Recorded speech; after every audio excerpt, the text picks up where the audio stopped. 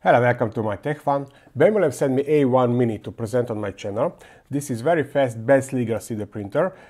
Great for the beginners. It is plug and play printer with full auto calibration, and it is able to print Benchy in only 14 minutes. The max speed is 500 mm per second and 10,000 mm per square second is the max acceleration. It has a permanent price drop. I think for the printer now currently it is $249. And $399 is the combo together with the AMS light.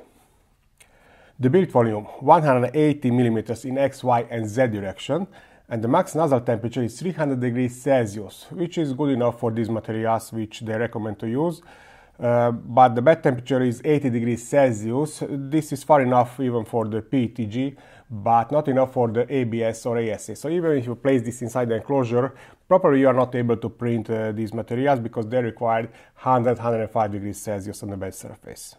Now my marketing contact told me that there are many videos with the technical analysis, and they asked me just to present the printing possibilities. So this is what I will do in this video. I will just print with these materials, PLA, PETG, TPU, and also I will do some color prints, and I'll try to explain you to understand when I think it is worth to use this AMS color printing and when I think it is a little bit waste of the materials. I'm not talking about how to reduce the purge material, something like that, but more like how to spread the parts in X and Y direction, try to print more objects at once and similar. I also got this kit number 3. This is some kind of marble run component. And they sent me some filaments, so let's unbox and start with the printing. One more thing, smaller printers has the advantage. This size is big enough for beginner users who wants to enter into 3D printing world, but having it as a second printer, me personally, I always choose to print something on smaller printer if possible, and actually 95% of my printings can fit on this size, because smaller bed surface requires less energy, and somehow the energy became quite a bit luxury, at least here in Europe. I'm not sure what is the situation in US. Okay, let's see what's inside. The packaging is good in this black foam, but I couldn't place it back to be same as the original form. I'm not sure how they do it, but when I remove the printer and AMS, this black foam packaging requires more space and I cannot fit into this box anymore. So this printer must have some negative volume or something like that. But we have to keep this box in case of the return or warranty problems. This is content of the box. This is the main unit, the printer, and we have this two-sided textured PI sheet.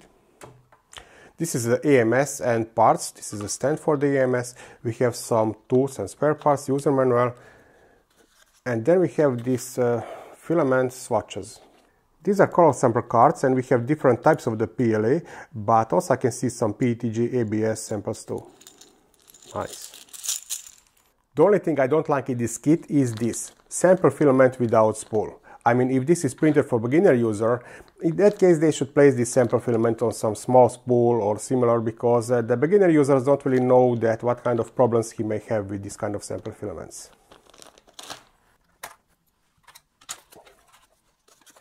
This black part looks like it is part of the printer, but actually this is just a securing element. Maybe they should do this in red color or something like that. I have to tighten these 3 screws to lock the position of the heat bed here, but I will do this in horizontal position. I also noticed that this bed has a nice thermal insulation from the bottom, so the power consumption will be really low. The purge wiper or nozzle cleaner. The spool holder installation.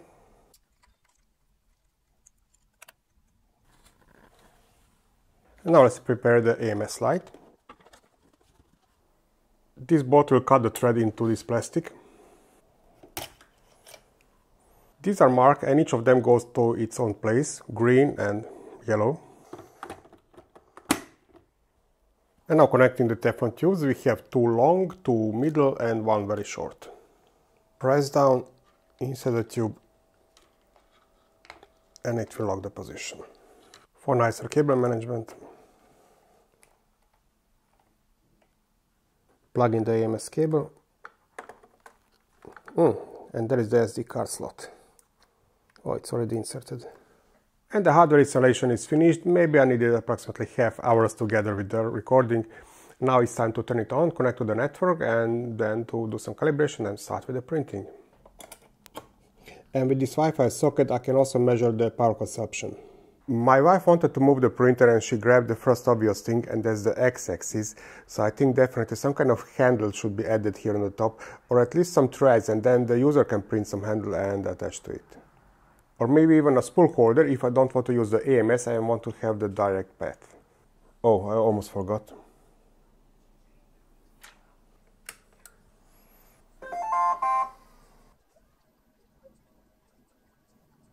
Connected to network, and now I will add it to my app. Okay, success. The app reminds me that I have to remove few things. I already did this, confirm. Now it will start with automatic calibration, which takes about 12 minutes. Noise cancellation in X direction, in Y direction, vibration compensation. Ready for printing. I will not open new filaments, I will use these ones, and big advantage of this AMS light is that it can accept carbon spools too.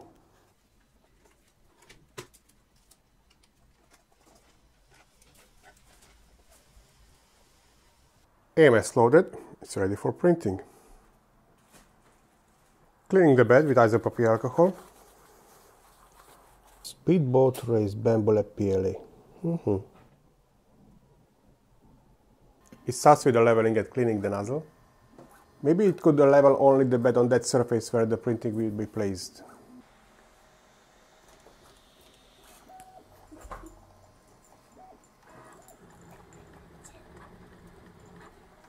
Oh, it's even recording the timelapse, but I forget to remove the foil from the camera. Okay. And the last element is the chimney. Oh, it's finished. Quick check of the bed adhesion, which I know it is great on this texture PI sheet until it's hot. The surface cooled down, but even now it sticks good. The quality is amazing from this small printer. This is really perfect Benchy. Look at this overhang, first layer. Maybe this bridging is only uglier on the back side. Otherwise, perfect Benchy. One string I can see on the front. Yes, when I take a closer look, actually, I can see that it is a little bit more optimized for the speed. This window on the back side should be circle. Well, for the Benchy, it needed a 0.04 kilowatt hours, but I will do now this printing 2.5 hours, the Honeycomb organizer, and this will give us more accurate measuring. This printing will be 2.5 hours, and it uses approximately 80% of the build surface. Not sure is it visible on camera too, but absolutely perfect first layer. Oh, it's speeded up now. Nice progress, the printing is at 45%.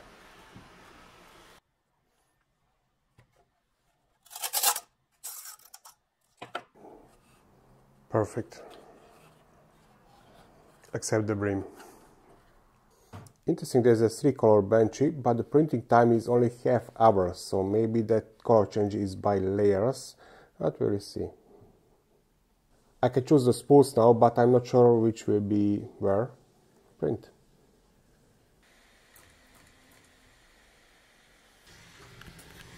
It already had the first color change. And this was the second color change.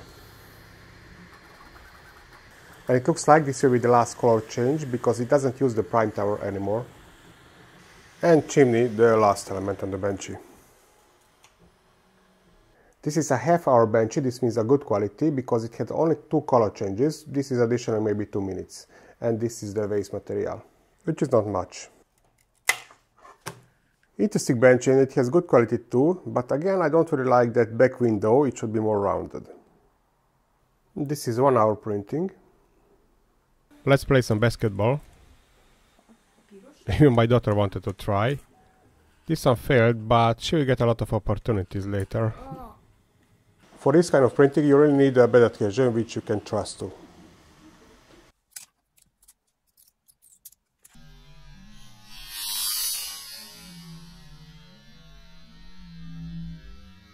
A screw gauge, and it looks like it will be in 2 color. Okay, it started with the white color, and this is what I wanted, so probably the numbers will be in black. Printed in 45 minutes, and this is much more readable compared to this one which I printed earlier. And this is all the waste material it produced. So this is M5 screw, and the length is 10 millimeters. A scraper is the next one. This is a second layer, much faster than the first one. This is the view from the camera. We have the picture maybe every 2 seconds, so it is good for the preview, but not good enough for the YouTube video. A great example when it's printing one object at a time.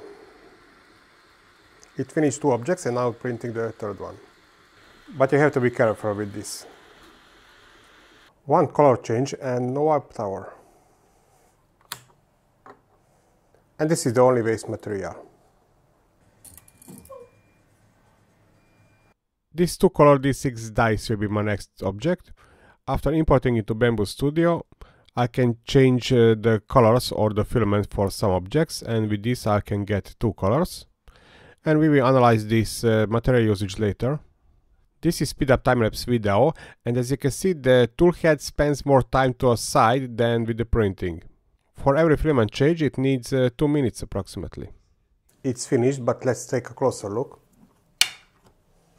The quality is great, no question about that, even the first layer, but if you compare, this is the waste material compared to the used material. But let's analyze the numbers a little bit. So this is our example from the video. I have a 2 color, 1 object, and the weight of the object is approximately 5 grams, and the waste material is almost 18 grams. Of course, if it would be 1 color, then we don't have the waste. But if I would spread 30 pieces on the build surface, in that case, the waste material will be the same, but the weight of the object is bigger. Let's check this on this graph. So if I print only 1 piece at a time, this is the weight of the object, and this is the waste material. But if I would place 30 pieces on the build surface, this is the weight of the objects, and this is the waste of the material. And look at these times. This is the time per 1 piece. For 1 color, 1 piece, 2 colors, 1 piece, and 2 colors, 30 pieces. Time for 1 object. In my next example, I have this gear bearing. First I will split it to objects, and then I will select some elements to be in a different color. And with this we have these gears in different material. We will analyze the numbers later. This is only the first layer, and this will be overnight printing. Good morning.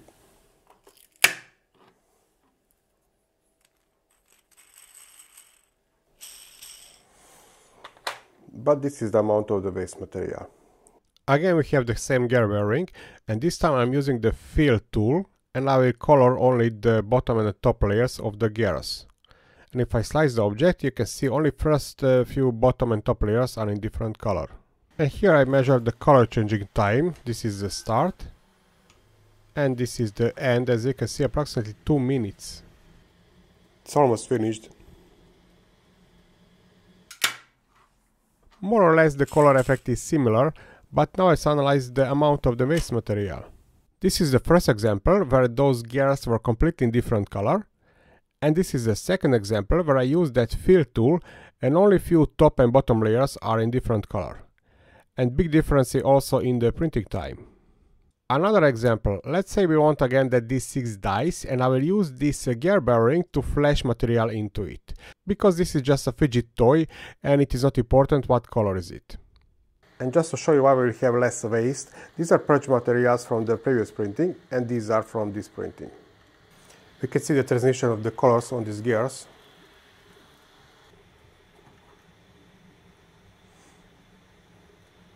The noise from half meter distance, approximately 46 decibels.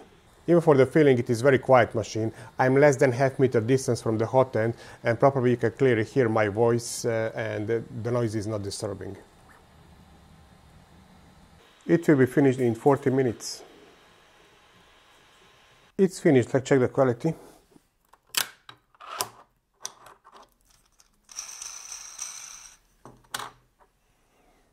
No surprises, quality of this cube is great, and as you can see the colors are clean, so definitely this big object is big enough for the purge material. Waste material when I printed only this dice and the prime tower.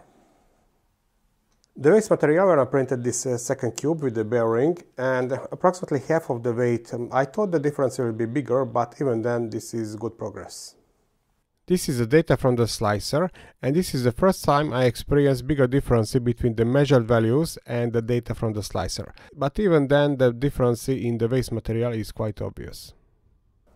Two more quick examples when I think it was worth using the AMS. These are my business cards, and the background is 2-layer thick and even the letters are 2-layer thick. It was printed in this position, and actually this can be printed with the one color printer too. I designed and printed this for my wife. She needed a holder for 2 cards, and it was printed in this position. So this is the first layer, and actually for this we really needed the AMS. And now let's print something from PETG. This is the translucent version, and I'm very curious about the bed adhesion on 80 degrees Celsius. It should be enough. Default setting is 70 degrees Celsius. Usually I raise it a little bit, but I will leave it as it is now. This object is for my regular bed adhesion test. Maybe you saw it in earlier videos. I will measure the pulling force in kilograms, and anything between half and 1 kilogram is good value. I will not go above 1 kilogram until the bed surface is hot, because I don't want to damage it. The contact surface is 20 by 10 millimeters, and the height of the hole for the pulling arm is 30 millimeters. Printing is finished. I will set the bed temperature to stay on 70 degrees Celsius.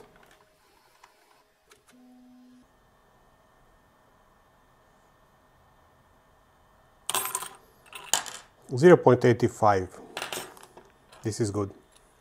But it could be even better if I would go up to 80 degrees Celsius, which is the maximum for this bed surface. Let's try to do something similar, but with TPU filament. I never tried this bed adhesion test with the TPU filament, and for the TPU I cannot use the AMS, so I have to place it there to external spool holder. And since it is very hard to unplug this tube, so in the tool head, I will just use this Teflon tube and connect it here. External spool, TPU, load. I checked the default settings, and for the TPU is 30 degrees Celsius. Well, I changed it to 35, usually I'm going up to 40. The starter is good, and I can even see some retraction.